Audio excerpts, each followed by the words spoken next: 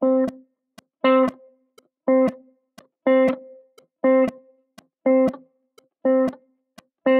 up, everybody? Today we're talking about improving our rhythm.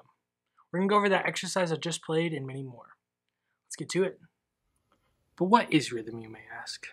Rhythm is the idea of keeping a pulse to a set time frame. And this time frame is measured by how many pulses can be performed in 1 minute. This is otherwise known as beats per minute. These pulses can be broken down into smaller and smaller pieces, and this is the idea of the rhythm grid. These smaller pieces help us play more complex rhythms and keep time because there's less space between each beat. Anthony Wellington created a great video that we can watch that helps explain this concept, and you can watch it by clicking the upper left-hand corner. Anthony uses this concept of a rhythm yardstick to help break down our rhythms into smaller pieces. He puts the downbeats or the quarter notes on the longest lines of the yardstick like this. He then puts the eighth notes on the slightly shorter pieces halfway between each long one, like this. He then puts the E and of the beat on the shortest pieces because they represent the shortest amount of time. This is how he's breaking down the rhythm yardstick. This idea of a yardstick is a great tool because it helps us visualize the rhythms in a way we've seen before. The next step that Anthony has his students do is to play each rhythm on the yardstick, or each 16th note in 1/4/4 measure. This is another great practice tool to help learn and understand these rhythms. I think we need to take this rhythm grid concept a step further. We need to attack every rhythm possible within a beat. And to do that, we're going to start with 8th and 16th rhythms. This idea of breaking a beat down into every possible combination was taught to me by a drum professor at North Central University, Zach Miller. Zach also teaches at Bethel University and has been playing music in the Twin Cities for 20 years. Zach has recorded on over 60 studio albums, and he plays with artists like Sara and Jason Gray. Zach is a great musician and has a ton of insight on the topic of rhythm and groove. So I asked him if he could share his thoughts on this, and here's what he thought. Hey Tyler, thanks for bringing me into this conversation. I appreciate it. I love talking about rhythm, subdivision. Here's how I think of it. Let me just give you a little visual. This is something that's in my mind all the time. This sort of gridded out graphic representation in my mind of the 4 subdivisions of a beat broken down into 16th notes, okay? So the beat is represented by this entire rectangle. The length of this is the duration of a pulse. If we can agree on a steady pace or tempo of our pulse, at that point, we can begin to have expectation on when the next pulse falls. And if that's the case, if we can agree on that, we now agree on the same tempo. At that point, we can break down the beats in that tempo into smaller groups or subdivisions of that beat, breaking something larger into smaller equal groups. In this case, our 16th notes, as we refer to them, are represented by these 4 boxes breaking down this rectangle into 4 equal parts. They represent the 1, the E, the and the Those particular terms are like academic music language. It's a very common way to represent those 4 locations relative to the beat as a whole. You could call it apples, bananas, oranges, and grapes if you want. It doesn't really matter. It all will sound the same if you use this placement of notation and timing. But to be able to communicate together, it's nice to have common language, which is why I use 1 E and a, okay?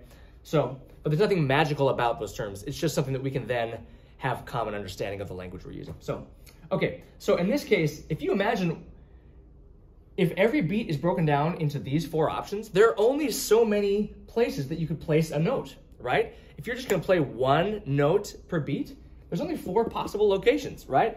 That's gonna be represented by an individual dot in one of those squares, okay?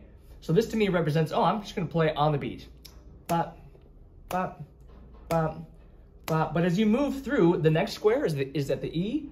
Well, I gotta count all 4 of these individual boxes in my head. I need to subdivide. 1 E and 2 E and 3 E and now I can find the location for the second box. 1 E and 2 E and E and 4 E and So keeping track of the spaces as well as the notes you play is the key to understanding how rhythms relate to the pulse, okay? So there are 4 options for playing 1 note per beat. Playing 2 notes in a beat, these are the 6 options. There's nothing more than this, okay? 1 E, 2E, 3E, 4E, 1E and 2E and so on through them. Okay, that makes 10 total rhythms. This is playing 3 out of the 4. That adds 4 possibilities. Playing the 1, the E, the and, the E, the and, the You get the idea? And there's only 2 left. That is playing every subdivision or playing none of the subdivisions. Okay, so we've got, what is that? 4 and 4 is 8 and 6 is 14. 16. If you can learn those 16 rhythms on that grid and understand how they sound and the counting behind them relative to a steady pulse, you got it made. That's all you need to know for 16th note and 8th note breakdown of a beat. The next step is to learn how to apply these rhythms into your practice. These rhythms are available at KankakeeRivermusic.com and you can check them out. When practicing these rhythms, you want to start with the 1-note rhythms. Then once you get those down, go to the 2 notes and so on. A few tips when practicing is that when you're practicing on an instrument that has notes, you don't want to be just changing notes all the time at first. You want to just stick on 1 note so you can get the rhythm down. Now many of us may even have trouble with the single note rhythms, and I completely understand. Rhythm is always something I've struggled with, and I still have a lot of learning to do. However, I do have a few tips that can help you learn and improve. The first step is to start tapping your feet to music. Tapping your feet to music will help your body get used to the quarter note pulse, which will help you stay in that quarter note pulse when playing with others or with a metronome. The next step is to understand how physicality of your playing works with rhythm. On guitar, it's about upstrokes and downstrokes, and we'll explain that more. We're going to break down the physicality of the 16th note here. You want to understand the significance of your pick stroke when playing guitar.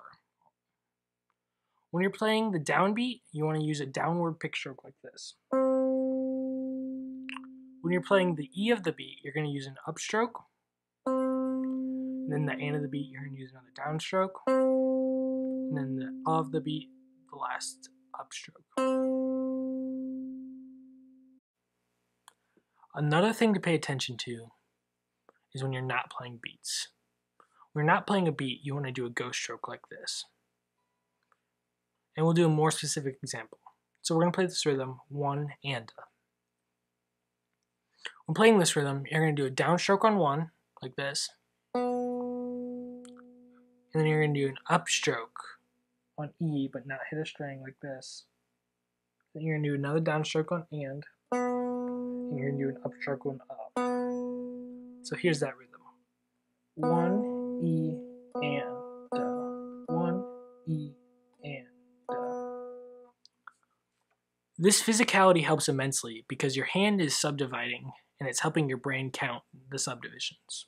Now these are just general rules that I often deviate from. One example is if I'm just playing like an 8th note rhythm, I typically just do down up on the downbeat and. So like 1 and 2 and 3 and 4 and. Understanding the physicality of a rhythm is really important and it's the great first step. The next step is kind of like beating a dead horse, but in a rhythm video it kind of has to be said. You want to get on a metronome. When practicing with a metronome, you want to get to the place where you can take off beats. So first step is to take off the 4th beat and just practice with the metronome playing on 1, 2, and 3. The next step is to take off the 2nd beat, so just playing on 1 and 3. Then take off the 3rd beat, so just playing on 1.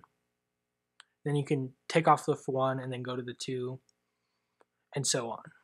Now it is also important to get away from the metronome sometimes and practice with like a backbeat. A great way to do that is to set up some MIDI drums and just get a backbeat going. As the next step is to start sight singing rhythms or just practicing rhythms and singing them. We're going to start with this rhythm right here. That rhythm is 1 E and a 2, E and a 4 E and a. But when we practice it, we're going to get rid of all the 1 E and a's and just go to da. So this is what that looks like. 1, 2, 3, 4. Da da da da da. Da da da da da da da. Great. Now if you got it with me, sing along with me. 1, 2, 3, 4. Da da da da da. Da da da da da da da. Great. Sight singing these rhythms helps eliminate the physicality of going up and down with a pick stroke or hitting your drum head and just focuses on the rhythm. If you can sing the rhythms, it'll be much easier to play them. Now when I go to play that rhythm, I know the physicality and the cadence of the rhythm that I've sung. So, let's play it.